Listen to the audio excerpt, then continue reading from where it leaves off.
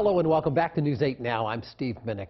Despite a recent arson arrest, some people in Lewiston tell us they are worried about the number of house fires in the area.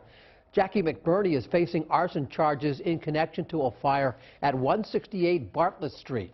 Police say she set the fire that caused minor damage on New Year's Day, but a second fire 10 hours later destroyed the building, leaving 12 people homeless. Police say she will likely be charged for that as well. The two fires have people in the neighborhood on edge. It scares me each and every day. I have to wake up and worry, do I have space to get the kids out of the house? Am I going to get my sister out? What's going to happen? Am I going to die? McBurney also lived in a Birch Street building that was destroyed by fire last September. There is no word from police if they believe that she was involved in that fire. In Washington, members of the 114th Congress are sworn in. Maine Senator Susan Collins met with Vice President Joe Biden to take her oath, while members of the House held ceremonies with re-elected House Leader Republican John Boehner.